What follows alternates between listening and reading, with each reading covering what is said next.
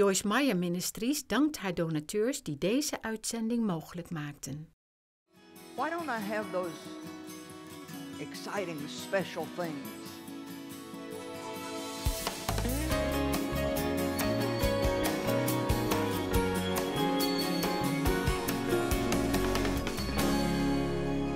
Tonight I want to talk to you about living amazed. I think that many times we let what should be extremely special to us become too commonplace. Several years ago, 3, 4, 5, something like that, I was kind of prayer murmuring to the Lord. You know what I mean by that? It was like praying but kind of murmuring. And I said, Lord, why don't I have those exciting, special things happen in my life with me and you like I used to when I first started to know you? And I'll never forget what the Lord spoke to my heart so clearly. He said, Joyce, I still do the same things all the time. It's just that you've gotten used to it.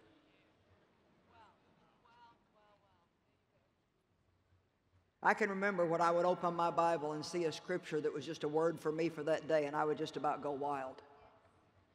You know, God speaks to me all the time now. Led by the Spirit, hear His voice, have His presence. And yet I had the audacity to say to God, why aren't you doing anything in my life? And I feel like tonight is going to be very, very good for all of us. Of course, I've studied this, and I'm really excited about it. Been waiting really for months to bring you this word. But I hope that this has an impact on your life tonight that will make some very permanent changes. Because you see, I believe that if we will live amazed, that we'll never be without hope. And the more hope we have, the more hope we can give to other people. And I want to tell you that we live in a society where people are desperate for hope. And we're about the only light that they're seeing. The world is getting darker and darker, but the Bible teaches us that in the midst of that, we should get brighter and brighter. So we need to turn the lights on. We need to shake things up a little bit tonight. We need to realize what we have and learn to live amazed. I mean, jaw-dropping, wide-eyed. That was God. Come on, somebody give Him praise. It sounds kind of ridiculous to say that we've gotten used to God. But we have so much available to us. Oh my gosh. You can have, I don't know, how many Bibles? I mean, I probably have 50, 75 Bibles. CDs, DVDs, stacks of every kind of music that you can imagine. You can sit and flip through preacher after preacher on TV, complain about all the ones you don't like and don't agree with.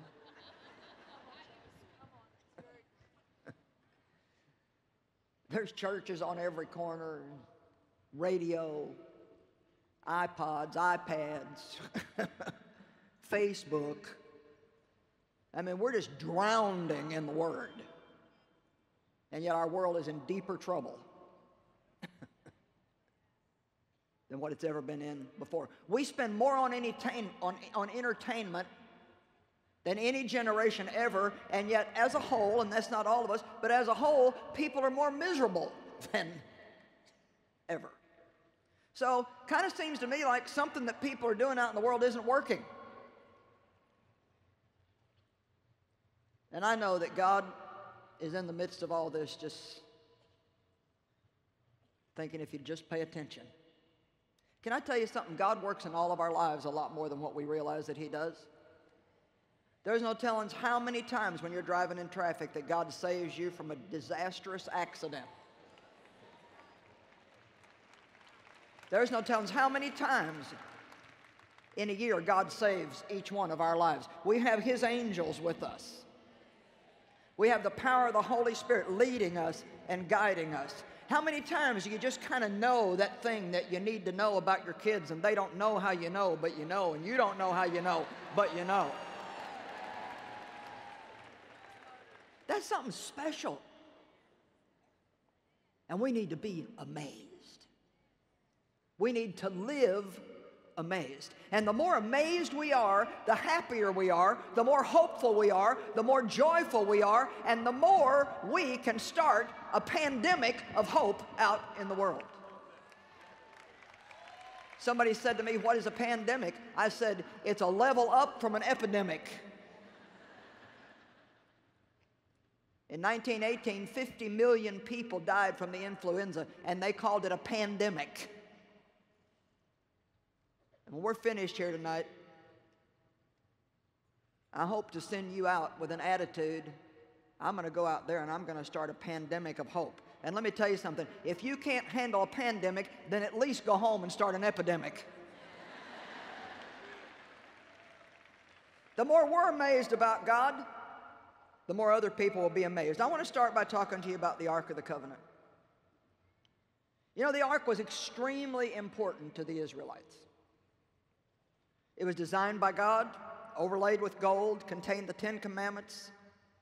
The mercy seat was on the top of it where God's presence manifested. Oh, they revered the Ark. It was special. God's presence was special. It was holy. Nobody touched it. It could not be touched by human hands, so it had rings on the side of it, and poles had to be inserted through those rings, and only certain people were assigned to carry it, and it had to be carried on those poles lest anyone touch it. Why? Because God is that holy.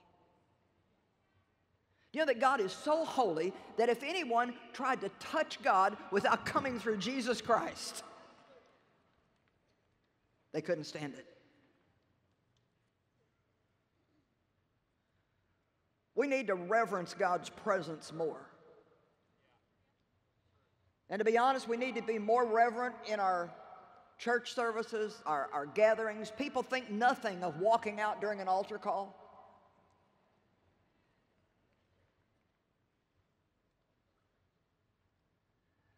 I'll tell you the truth, I go to India and preach,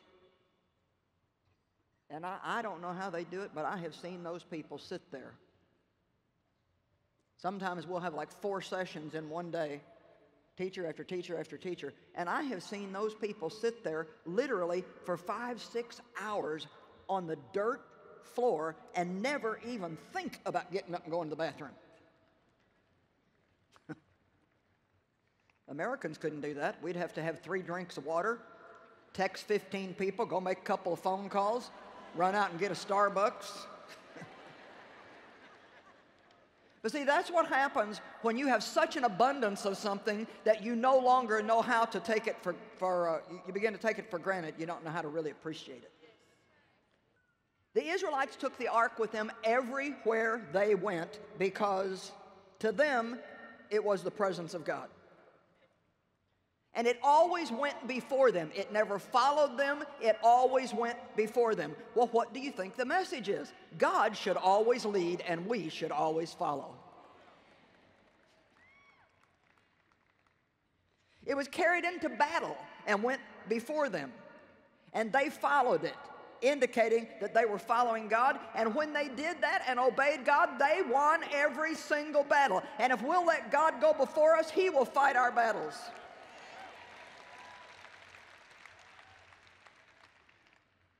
When Joshua and the Israelites were ready to cross the Jordan to go into the promised land, the appointed priests went before them carrying the ark, the presence of God, and when they put their feet in the water, it parted and the Israelites crossed over.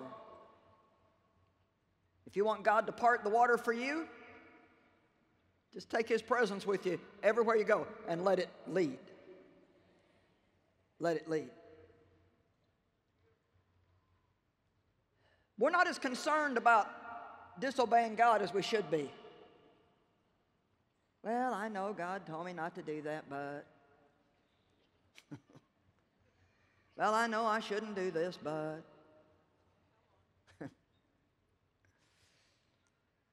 As the Israelites took God for granted and became too familiar, and the word familiar means common, no longer special, and ordinary. As the Israelites took God for granted, became too familiar with all of his blessings, and they were no longer amazed, their enemies began defeating them, and the Philistines came against them and took the ark.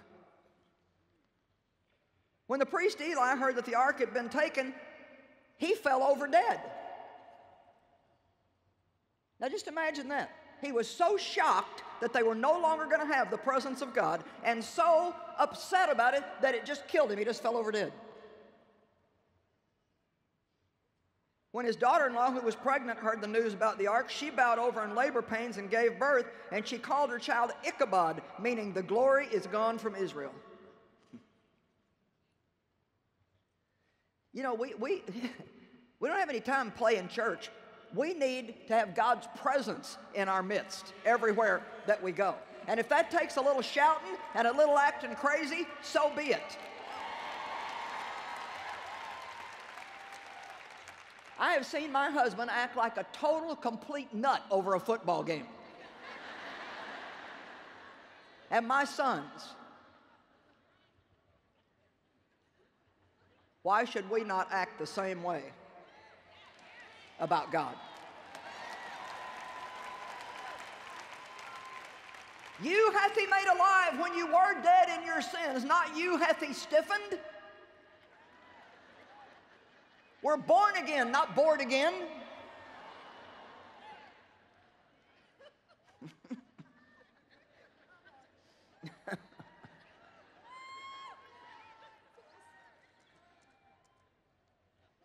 Let's not get too familiar with what should be extremely amazing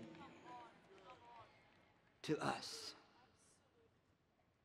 I told God a few years ago, I said, I want you to move in my life in such a way that I will literally live with my mouth hanging open in awe.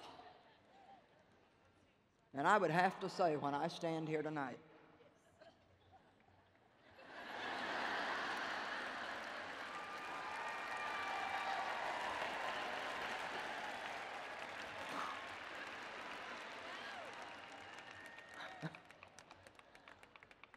$27,000 people came to be here with us.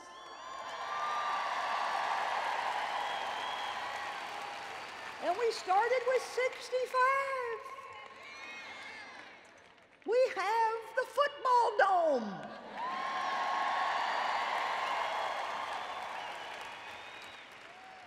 This event brings in the second highest income into this city in the year.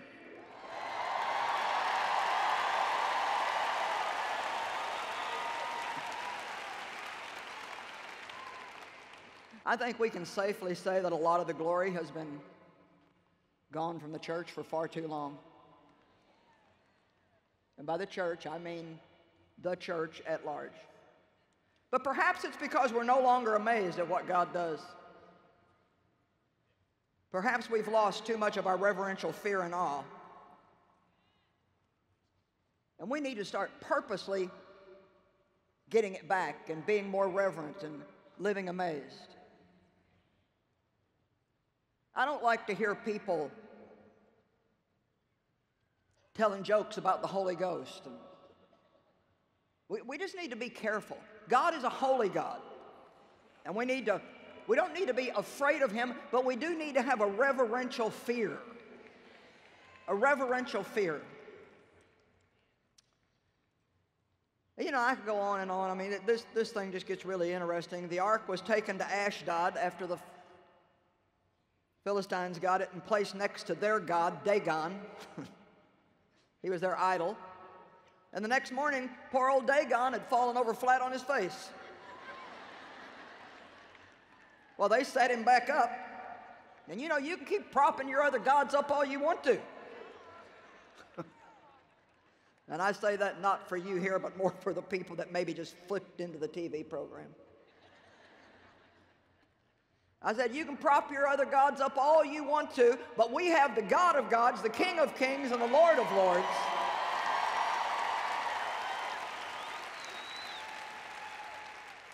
Well, they set him back up, and the next morning he not only had fallen over, but his head and hands had been broken off, and only his trunk was there. I think God was saying something. Well, they kept acting silly, so the whole place got full of mice. The people got tumors and boils. So they moved the ark to Gath. They panicked at the deaths that occurred there due to the plague. They got boils and tumors, so they sent the ark to Ekron. They had panic, plague, tumors, and boils. So finally, after 7 months, they sent it back to Israel. We don't know what to do with this God. You can have him back. Well, they put him on a cart, pulled him by cows. The ark, put it on a cart, pulled it by cows, and went toward Beth-Shemesh. And when the people saw it, they rejoiced. They got so happy. But you know what? They disrespected the ark, and they looked inside of it. They touched it, and many of them just fell over dead. The ark finally ended up in the house of Abinadab for nearly 100 years. Now, what happened during those 100 years? People got used to it. Hey, the ark. Probably when they first moved it into that house, I mean, the people were just thrilled.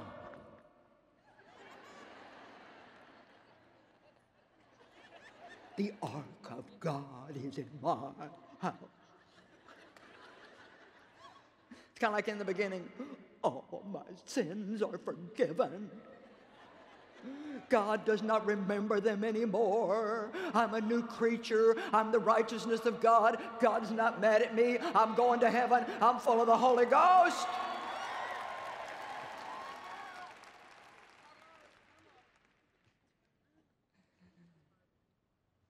And then a few weeks later, oh God, I don't understand why you're not doing anything in my life. If you don't do something, God, I just don't think I can hang in with this any longer.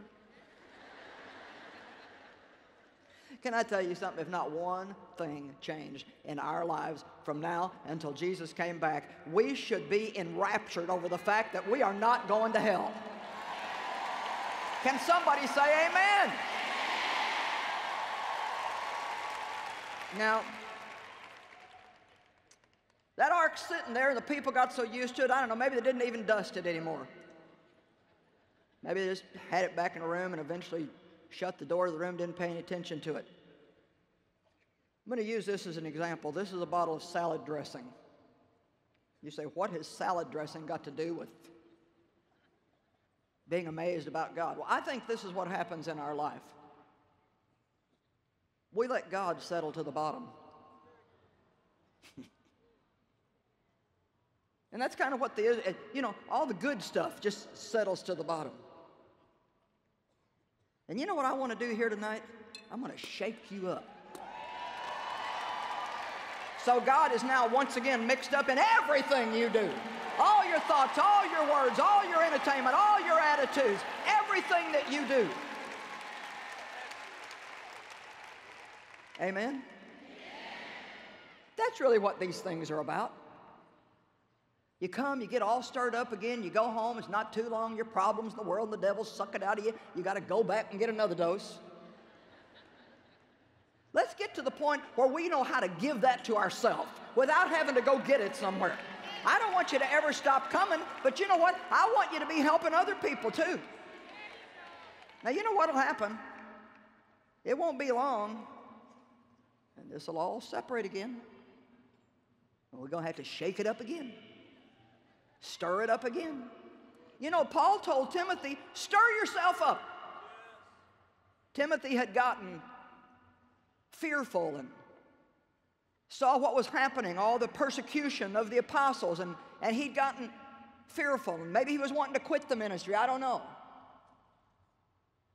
And Paul said, stir up the gift that is within you by remembering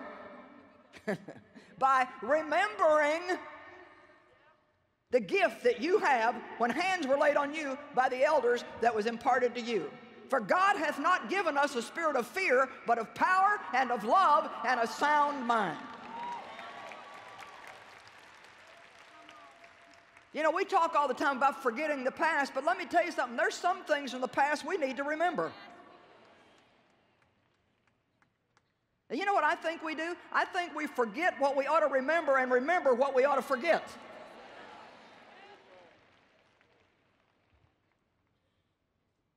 You know, I don't want to sit around and think about how my father sexually abused me, but I do want to remember what a mess I was and what God has delivered me from. Dave says all the time, if you've ever heard him speak, that's the major problem that we have in America is we have forgotten the great and mighty things that God did and how He birthed this nation. He birthed it for a purpose. It was birthed and settled on the Word of God alone, and it is wholly unfit for an immoral people.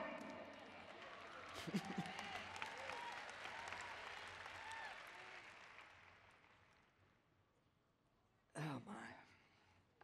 I'll behave. Let's don't let the amazing presence of God settle to the bottom of our lives. Let's just don't let God be kind of settled down here somewhere, and boy, we know we're saved, and thank God we can pull Him out when we have an emergency.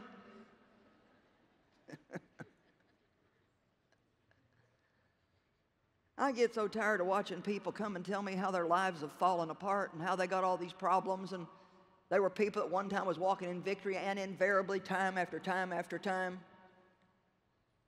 they quit spending time in the Word. They quit spending time with God. They stopped going to church to be with other believers. Here comes problems again. Can I tell you something? Whatever you had to do to get what you got to do the same thing to keep it and maintain it. Amen?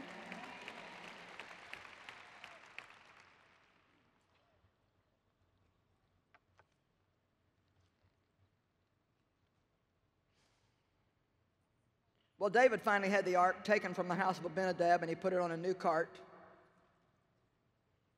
and they drove it into the city of David. But they didn't follow the original instructions that the ark had to be borne by the priest by inserting the poles through the rings and that nobody could touch it. You cannot put God on a cart and drive him around.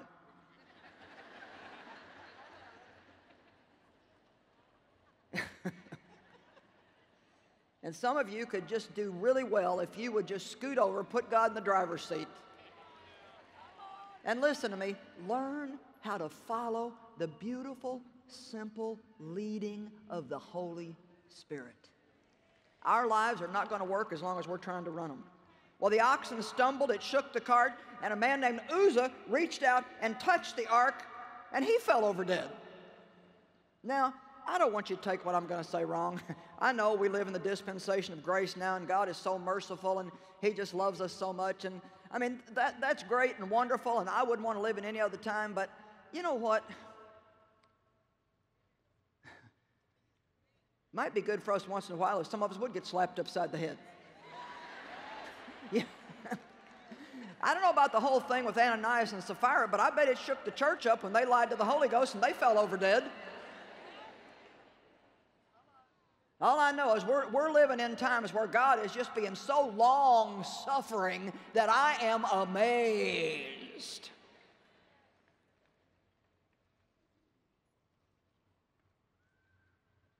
And I think God wants us to love us not because we're afraid of what's going to happen to us if we don't, but He wants us to love Him because He is lovely and beautiful and wonderful and amazing. And I want to tell you something, I don't just love God, I am in love with Jesus.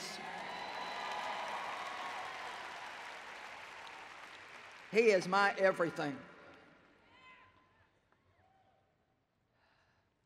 Well, Saul died and David became king and decided to bring the ark back to the city of David, and this time he did it right.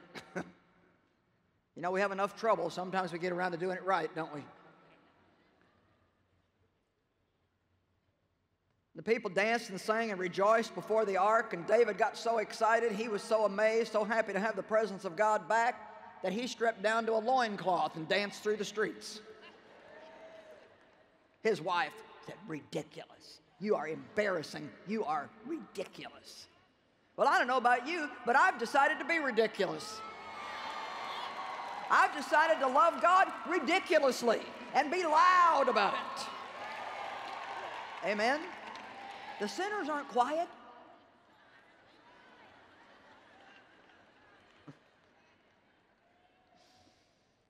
You know, Paul talked in 2 Peter, several different places, about how he stirred the people up, stirred their faith up, stirred them up by putting them in remembrance, by causing them to remember. And you know what I think we should do? I think it would be healthy if every day we took 5 minutes and had a think session, where you just sat down and thought about something that God has done for you. And let's just be childish and just sit in our chair and go, God, I am amazed. Amazed. You know, it's really important for all of us that we stay full of hope. And one of the ways that we can do that is to stir ourselves up every day by reminding ourselves about all that God has done for us. We need to live amazed at the goodness of God. You know, God's creative handiwork is all around us, and all we need to do is look at it and think about it with awe and wonder.